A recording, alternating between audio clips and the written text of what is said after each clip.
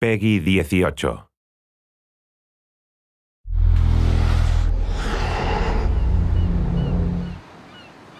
Hi, this is Ashraf Ismail, Game Director of Assassin's Creed 4 Black Flag, and we're here to give you a taste of our Caribbean open world. At this point, we are catching up with Edward in between missions, and we need to head to Havana for an important meeting.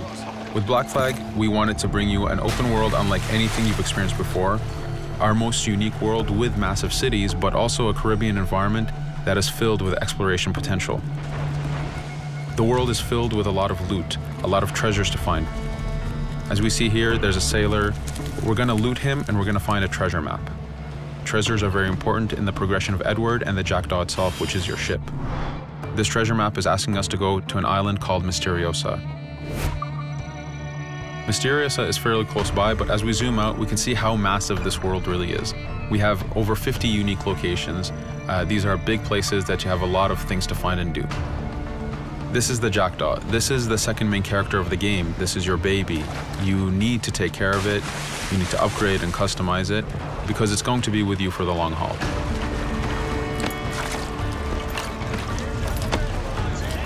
Here's our first mate, Adewale. Adewale is very important in the story.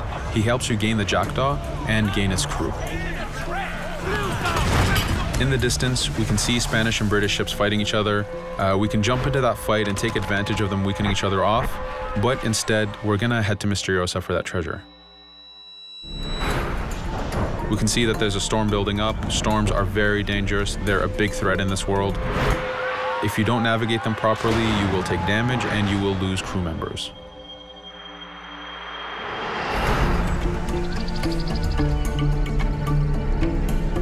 Misteriosa is a Mayan ruin, one of the unique 50 locations we have in this world.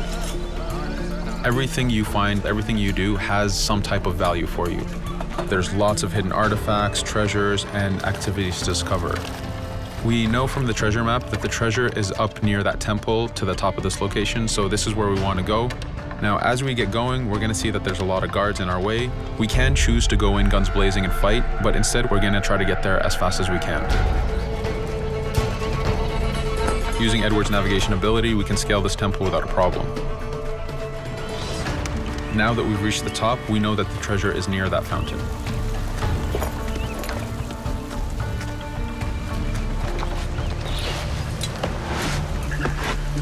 Now that we've found the treasure, what we've actually found is a blueprint. Blueprints are required for the biggest upgrades on the Jackdaw. To be able to face the toughest challenges in this game world, you will need to upgrade the Jackdaw to its fullest capacities. You can see a lot of ambient life in this world. Iguana over there, some birds. The world is as filled as possible with tons of ambient life, but also predators. As we go to head off Misteriosa, we're going to do a reach high point. Reach high points work as before, revealing the contents of a location, but as an added feature, now they are also fast travel points.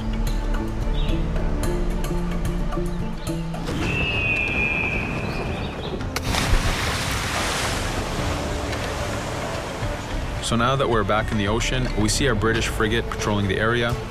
Using the spyglass, we're able to see that it has a lot of cargo. Cargo is very important for you to get those upgrades. Here, you can see the upgrades that we've done to the naval combat.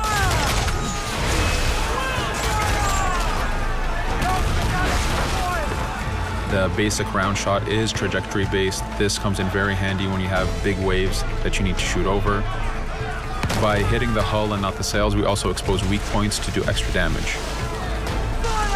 As we get in close, we're going to unleash the heavy shot. This is the shotgun in the naval. When a ship is demasted, it's the cue that the ship is now boardable. Virtually every ship in this game world is boardable. Boarding is very important in AC4. As a pirate, this is something you need to do to gain cargo and to plunder the ship. Here, we start the boarding from any angle, any orientation we wish. We have two objectives. One is to take out the crew, so we're going to use the swivel gun. We could have jumped into the water instead. We can climb up the mast and take advantage over the enemy crew. We can even swing with the rope to go in guns blazing. But now that we've taken out some of the crew, we're going to go after the captain using Edward's abilities to navigate. We wanted to show off the navigation potential when you have these two ships come together like this. Again, seamlessly being able to jump from one ship to another, take out the captain by surprise, and win the boarding. Now that we've won, we can see the loot we've gained on the right side of the screen, but you have three options to do with every ship that you plunder. We can release the crew to gain crew members, we can send the ship to our fleet, or we can salvage and repair the ship if we took too much damage during the fight. For now, we're going to gain some crew members.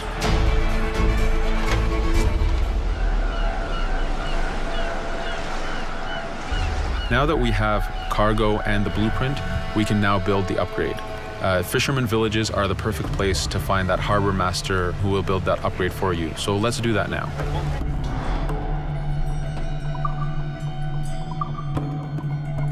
The Jackdaw has many upgrades, 4 weapons, 4 defenses, 4 utilities, and you will need most of these upgrades to take out the biggest challenges in this game world, the biggest enemies to fight. But you don't only upgrade the Jackdaw, you also upgrade Edward. This is where harpooning comes in. You use the harpooning system with hunting to get the goods to be able to upgrade the number of weapons Edward can carry, the number of pistols he has, even his armor. But for now, we're going to continue our journey to Havana. In our path, we see that there's a fort. It's blocking our way to Havana, so we need to have mastered the naval combat to take this fort out. But since we've recently upgraded the mortar, let's use it to take out the fort towers. Now that the defenses and the towers are down, we still have to infiltrate the fort, and this is where we see Edward and his crew raiding the environment. We're looking for the fort commander. Taking out the commander gives us ownership over the fort. A fort that you own will work for you. It will attack your enemies. It also unlocks a bunch of side missions that are linked to the fort itself.